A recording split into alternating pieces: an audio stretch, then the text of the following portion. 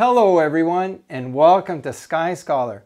For 2 months now we have been discussing blackbody radiation and Kirchhoff's law and have finally reached the last presentation.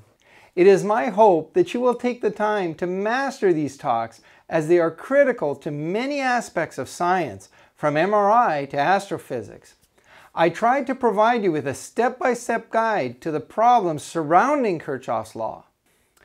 Perhaps it is hard to understand why I care so much about this law, but cavity radiation involves so many things around us, it is hard not to care. It touches everything from condensed matter physics to our current understanding of the stars and the universe itself. My own personal journey into the study of thermal radiation started with the development of ultra-high field MRI. Many aspects of this journey are difficult to explain on Sky Scholar, but there is one aspect that I hope you can all appreciate. The first ultra-high field MRI coils acted as resonant cavities. An example of such a coil was a completely enclosed cavity as shown in this figure. This coil was resonant, not black. It acted as a nearly perfectly reflecting cavity, and the radiation which it contained had nothing to do with the temperature of its walls. In fact, if Kirchhoff had been correct, UHF MRI would never have worked, as any radiation incident into a cavity would have been destined to become black.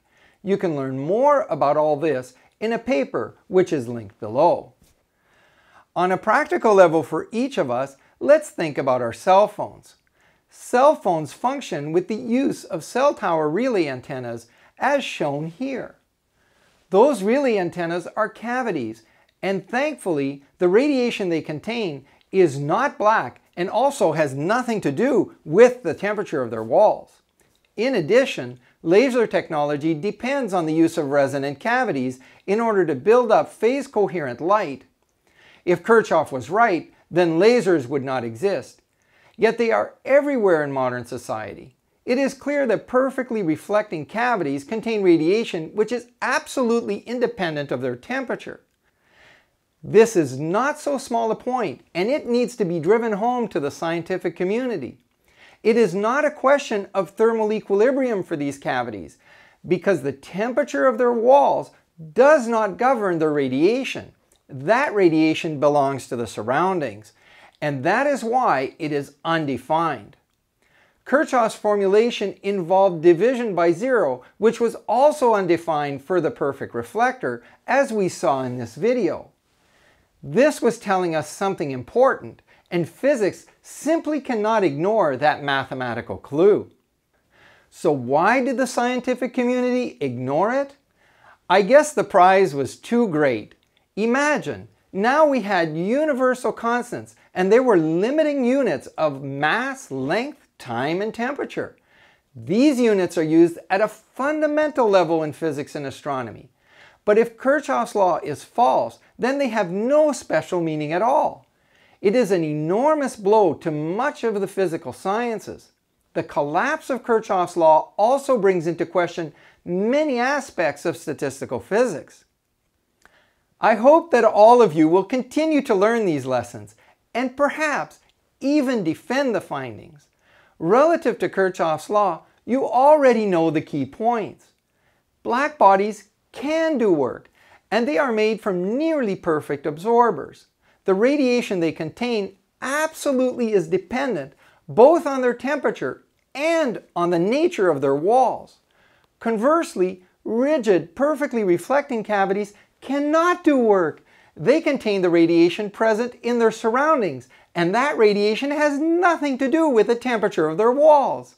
That is why the radiation they contain is not a question of thermal equilibrium. That is also why, if the radiation which is incident upon a perfectly reflecting cavity is coherent, and the cavity has the proper dimensions, resonant conditions are met, and we get standing waves. That being said, Planck's equation appears to remain valid for actual blackbodies. Consequently, physics does get to keep the quantum of action and Boltzmann's constant. But again, there is a need to reconsider some aspects of thermodynamics. In short, Just because you have a thermal spectrum, that does not mean that you get to extract from it the correct temperature of its source. This significantly affects the sun, the stars, and the universe. The challenges involved have to do with the physics behind thermal emission in liquids, as you will soon discover.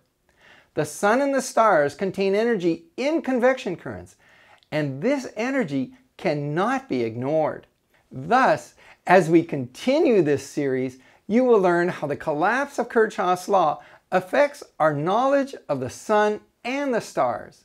It is only by invoking condensed matter that we can bring a proper understanding to astronomy. That includes the true origin of the microwave background and the actual temperature of the solar surface. Again, both problems are related to the thermal nature of liquids, something that physics has overlooked. Perhaps the greatest problem with the existence of Kirchhoff's law has been that Planck's equation remains unlinked to the physical world. I have spoken about this before, both in my talks and in my papers. Planck's equation is the only equation in physics which describes the emission of light where the nature of the emitter has never been defined. And this is because of Kirchhoff's law. Physics remains unable to tell the average person why a piece of graphite emits a photon, since according to Kirchhoff, the radiation must be independent of the nature of the walls. This is nonsense, of course. Graphite must use its lattice to emit a photon. I first made the point in 2003 in this paper. Since the solar photosphere emits a thermal spectrum, it must also have a lattice, much like graphite. In addition, that is why the Big Bang could never have produced the monopole of the microwave background. The primordial explosion did not have access to a vibrational lattice. The lessons from graphite just cannot be ignored. In closing, I hope that you enjoyed learning about Kirchhoff's law in this series of videos. As you will come to discover, you are being equipped to properly understand what is taking place in both the physical sciences and in astronomy. It is my hope that you will continue to support me through your views and likes. So leave a like and subscribe. Promote the channel if you can, and stick with me as we look more closely at the sun, the stars, and beyond. Comments are always welcome down below, and I'll see you soon on our next video.